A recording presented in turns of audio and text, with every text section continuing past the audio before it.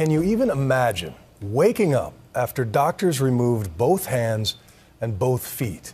The realization that you suddenly have no idea how to brush your teeth or go out on a date, not to mention start a family or dress a child. Well, a few years ago, a lovely young woman named Lindsay S. experienced just that, but somehow managed to hold on to the dream of somehow being able to touch again. And what happened next is nothing short of incredible. Nightline producers Max Culhane and Mary Marsh and ABC's John Donvan have spent 3 years following Lindsay's journey. So I can move. It is the simplest thing, the grasp of one hand inside another. But Lindsay S. will never see it that way. For her hands, these once belonged to someone else. Her story and these hand stories are one and the same now. But listen to how that came to be. Growing up, Lindsay was always one of the pretty girls. She went to college, she did some modeling, and got to work building a career in fashion. And then she lost her hands and her feet. Okay, let's hold you right there, please. We first met Lindsay 3 years ago, in December of 2009. Hello, Lindsay. Hi, good to see you again. In one of her first meetings with this man, Dr. Scott Levin, a transplant specialist who is willing to try the still rare procedure of giving Lindsay new hands, real ones, from a donor. Will I be able to go behind my Sure. two things? Yeah, hopefully you'll be doing your hair. Here's what had happened to Lindsay. When she was 24, she had her eyes on a career producing fashion shows and had just graduated from Virginia Commonwealth University's well-regarded fashion program. You were on your way. Yes, I would say that was my dreams as far as being an excellent student and well-respected were definitely coming true. But then she got sick. A blockage in her small intestine from Crohn's disease. Surgery followed, and something went wrong. An infection that took over and shut down her entire body. To save her life, doctors had to put her in a medically induced coma. When she came out of it a month later, still in a haze, I knew that there was something wrong with my hands and my feet because I would look down and I would see black, almost like a body that had decomposed. The infection had turned her extremities into dead tissue. There was a period of time where they didn't tell me they had to amputate, but somebody from the staff said, "Oh, honey, you know what they're going to do to your hands, right?" That was when I knew. April 2010. Should I call Randy then? The remarkable thing was seeing Lindsay at home in Richmond, Virginia, and the things that at that point she had learned to do without her hands, like this. And this. And guess what? Yes, this. The most common questions I get are, how do you type and how do you text so fast? It's just like chicken pecking. The truth was, though, that overnight she had become profoundly disabled. You don't have your hands now. Or my feet. Or your feet. What are the challenges? The challenges are independence and lack of control.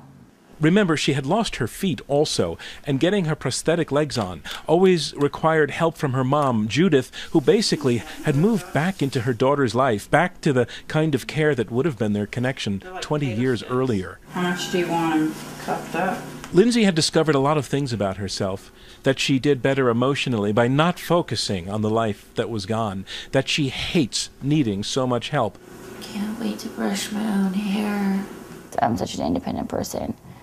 But then again, I'm also grateful that I have a mother like that because, what would I do? I want her to be able to, touch me just the way that I touch her. She also learned that while she could adjust to the prosthetic legs, the prosthetic arms were just too heavy. These prosthetics are shit. I can't do anything with them. You can't do anything behind your head. They're heavy. They're made for men. They are claws. They're not feminine whatsoever. Besides, she realized so much of our independence, our identity even, is in our hands. I've accepted the fact that my feet are gone. That's acceptable to me. My hands is not. It's still not. In my dreams, I always have my hands. I wanted to try to get this other knee up. December 2010. Over the past year, Lindsay had been working out diligently. Part of the commitment she made to qualify for a transplant is that she stay in shape. Have you fallen? Yeah, I fall. Yeah, most of us, if you fall, you want to go like that, but you can't Right. do that. So what do you do? I mean, essentially, I still do the same thing, but I cover my, face and just fall on my elbows. She is just so tough in these moments, working her body like this. But back in her apartment, she talks about her body again and what she sees now in a different way. People used to turn and look at me when I walked down the street because of how beautiful I was. Now they turn and look at me because I'm in a wheelchair and I have no hands and feet. I'm a little micromanaging, so it's okay. And what that has told her? What does it matter what my hair looks like? What does it matter what I'm wearing so much? But hands, they matter, not just as much as before, more.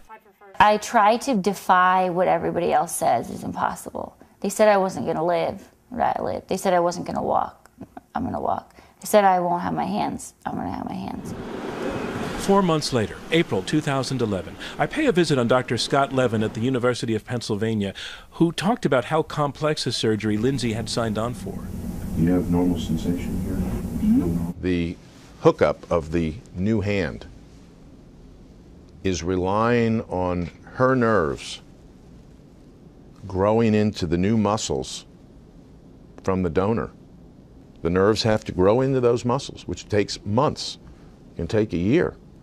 So she may or may not get truly functioning hands back. We tell patients, we can fail you. The operation can fail. What's failure? Failure means the part doesn't survive and we have to re-amputate the transplant. That's failure. The preferred donor would be female, with hands of the right size and a skin color that matched, and that part of the wait now was for those body parts to become available. That was, of everything we discussed, the part Lindsay found most difficult, about this unnamed donor that everyone was waiting for. I hate thinking about that. Why? Because I just don't. Yeah, somebody out there right now is alive. You hate thinking about it because it means that that person would have to die.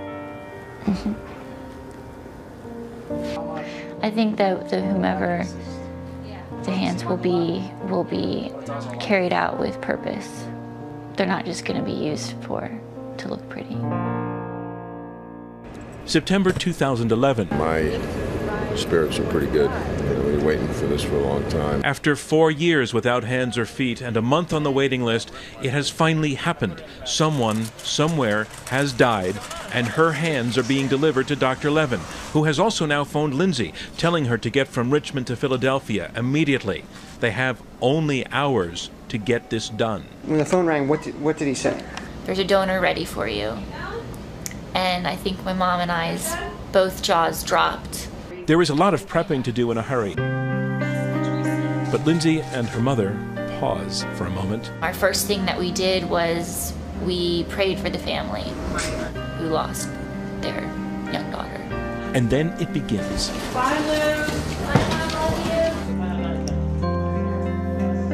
For the next 11 and a half hours, the surgery proceeds. Separate skin, separate muscle biopsy at this point in time. 2 separate teams, one dedicated to the left hand, one working on the right. An operation so cutting edge, surgeons have only attempted it 70 or so times in the past 15 years.